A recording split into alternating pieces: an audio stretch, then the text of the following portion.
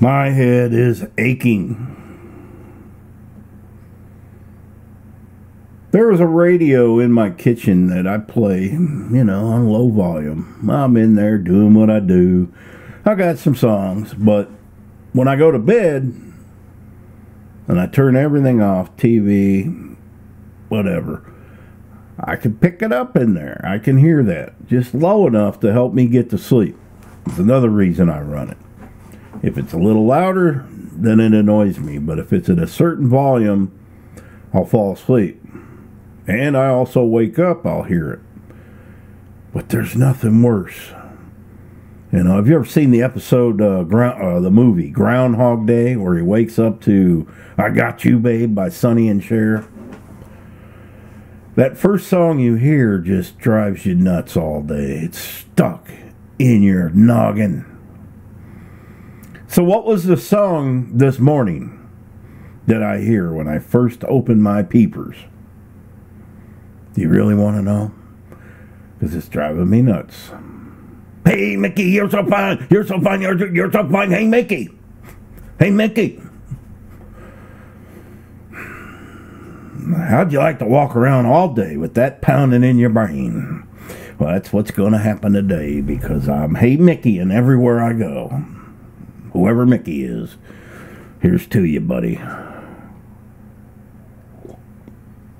Hey, Mickey. Hey, Mickey. And I know most of you have heard that song, and if not, you need to get out more. You go dust off your vehicle, call an Uber, whatever you got to do.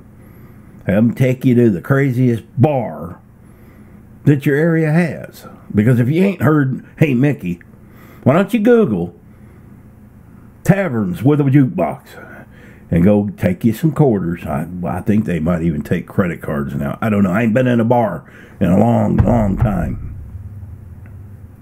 It's right there. And go play Hey Mickey.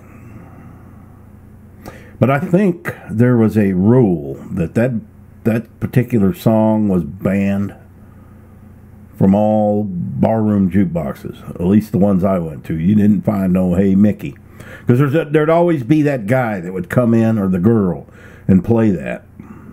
And then, drink sales would drop when a Hey Mickey was on because it was stuck in everybody's head. And they go to get a drink, and then they're like, Hey Mickey, Hey Mickey, Hey Mickey, Mickey, Mickey. Anyway, I was looking at I'm halfway thinking of buying another vehicle because, well, I only have one. And it's a gas hog. And I knew that when I bought it. I knew that. But I also had another vehicle. I got another truck. And it's a gas hog. But it's been in the shop for a year and a half. And I'm pretty much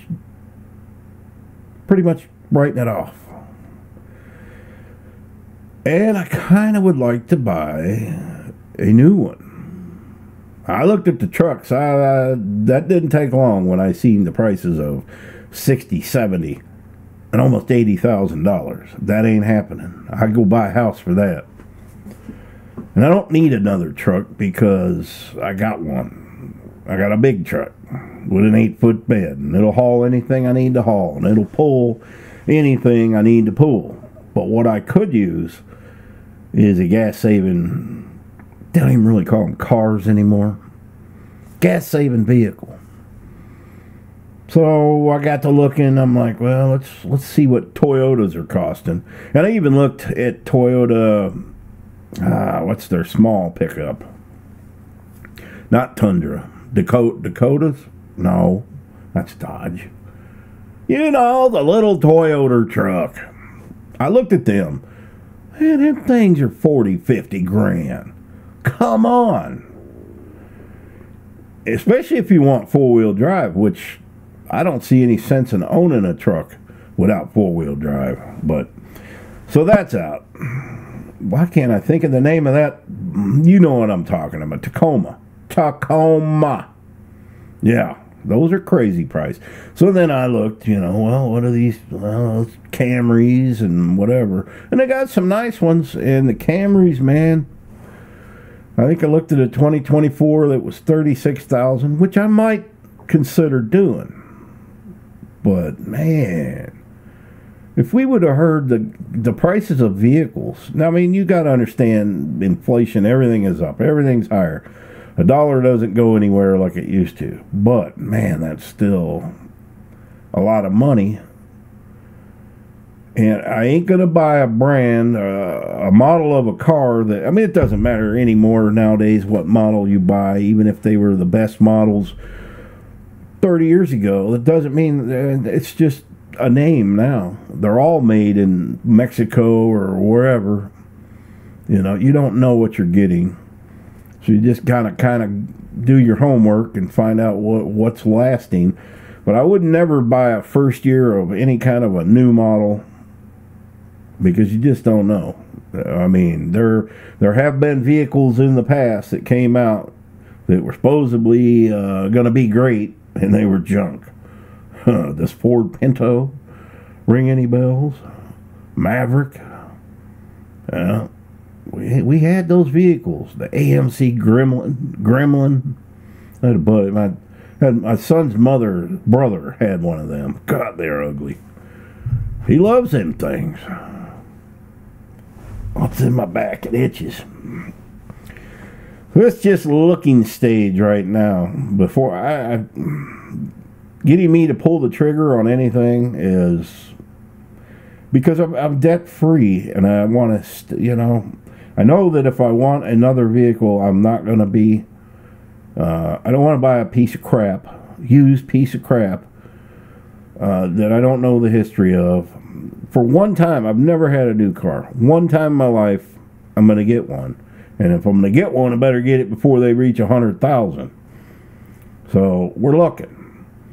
And probably my second choice would be a used car, and probably always the smartest choice is to get one with very, very low miles that's used. Say 20,000, 10,000, 20,000 miles, barely used. Because people, they'll buy cars and trade them in a year, or they'll lease them. You can get those. But I even looked at them online, and they're not cheap either. So nothing is. It's never going to go down. I mean, if you're sitting there thinking, oh, wait till the prices go back down, that doesn't happen anymore today, guys. It's never going to happen. Nothing will ever go back down because they know we'll pay it. When they find out you'll pay it, why would they put the price? Okay, why can you see them sitting around the executive table in a big meeting, and the one guy goes, well, let's lower the prices on everything, and everybody raises their hand and go, ooh, oh, okay, yes. They ain't gonna do that. They're making huge profits. Huge profits. They're not gonna lower prices. So if you're gonna get it, because it's only gonna go up. But it's just wishful thinking right now. I haven't, if you remember the last time I went to buy a vehicle, didn't go well.